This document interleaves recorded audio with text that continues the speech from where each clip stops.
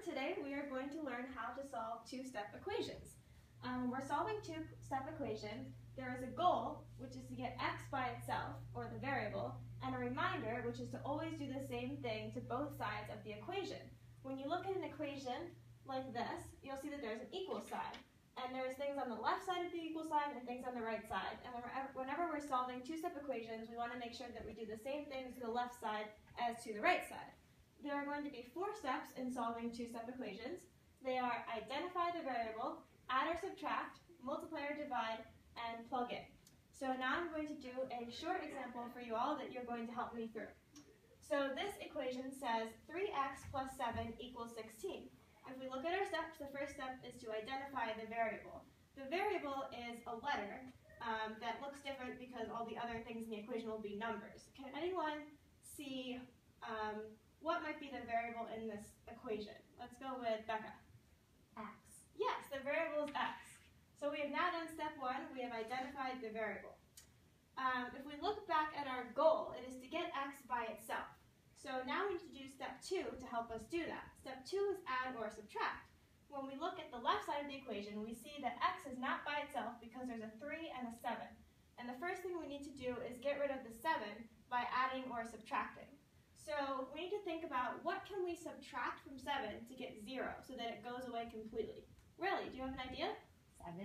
Yes, if we subtract 7 from 7, we get 0. However, we have to keep in mind our reminder, which is to always do the same thing to both sides of the equation. So we're going to subtract 7 here to get 0, but we have to make sure we also subtract 7 from the right side of the equation too. So we're going to carry out this step, and when we do this, the 7's turn into a 0, so they cancel, and on the left side we have 9. So now we are left with 3x equals 9. We move on to step 3, which says multiply or divide. If we look back at our goal, which is to get x by itself, we're now looking at the left side of the equation, and we almost have x by itself, but there's still a 3 next to it.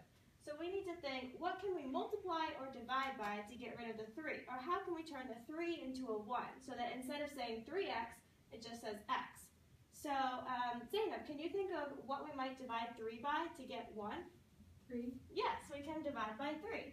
So now we're going to divide both sides of the equation by 3, keeping in mind our reminder to always do the same thing to both sides of the equation. And on the left side, we get 1, or 1x. And on the right side, we have 9 divided by 3, which is 3. Now that we have solved for x, we are looking at our 4th step, which is to plug in for x. So we look back at our original equation. It says 3x plus 7 equals 16. Mariah, what are we going to plug in for x? 3. Yes, because that is what we got for x. So now we have 3 times 3 instead of x plus 7. And when we do this out, we get 3 times 3 is 9 plus 7 is 16. And since this 16 matches this 16, we know that we have done the solving the equation correctly. So now it is your turn to try this out. If you could all look at the worksheet that I've handed you and work on it with your partner. You can solve the equation together, and when you're all done, make sure you plug in and check to see if you got the answer correct. Alright, now we're going to share our answers. So this group over here, what did you get for x? We got 3. And what did you guys get? We also got x equals 3. Great, that must be the correct answer. So now we're going to learn a song to help us remember this method for solving two-step equations. I will demonstrate the song once, and then you guys can all join in. So the song goes like this. It goes, find x, add or subtract, multiply or divide, find x, add or subtract, multiply or divide, plug it in, that's how we see if we got it right, plug it in, that's how we see if we got it right. Alright, can everyone try to sing along this time?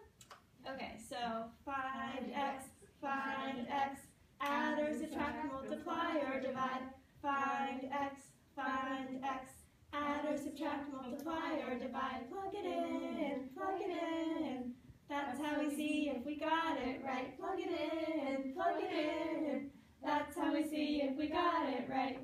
Awesome job! Yay!